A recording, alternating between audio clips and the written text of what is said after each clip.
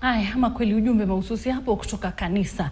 Askofu mkuu wa kanisa Katoliki jimbo la Nyeri Anthony Muheria ametoa wito kwa wanasiasa kupunguza cheche za maneno na kushughulikia matatizo yanayowakumba Wakenya.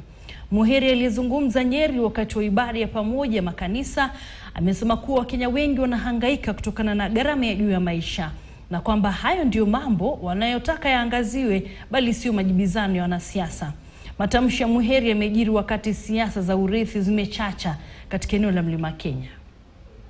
We are human beings, and human beings become great when they let the godliness in them shine forth. If we let the darkness in us shine forth, darkness of hatred, of insult, of bad competition, of stamping and harassing one another, then a human being becomes less than a human being. That's what we speak about, beastly life. But if we really want our humanity to shine, it is to let the godliness that is in us to shine. Whatever your position, top, up there or down here, it's something that we must tell every single Kenyan. There is nothing great in insults. Let's focus on building this great nation.